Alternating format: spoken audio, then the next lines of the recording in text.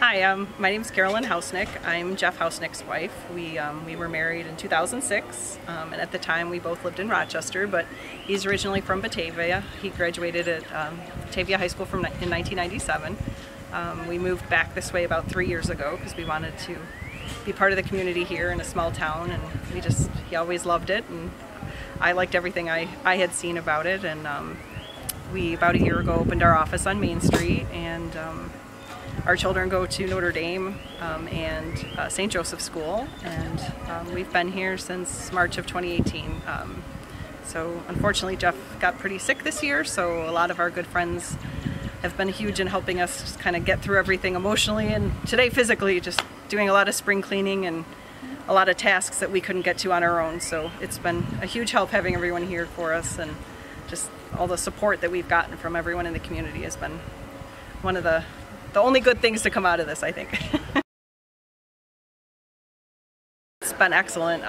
You know, a lot of friends from my high school, people I went to college with, teachers of Jeff's friends, people that know our families. I mean, it's been a huge help. You can imagine as a business owner right now, it's tricky to put your whole heart into that when your family needs you too. So it's really helped us get over the hump as we've been going through you know, doctor's appointments and travel, and just trying to keep afloat while we try to get Jeff the best help he can get.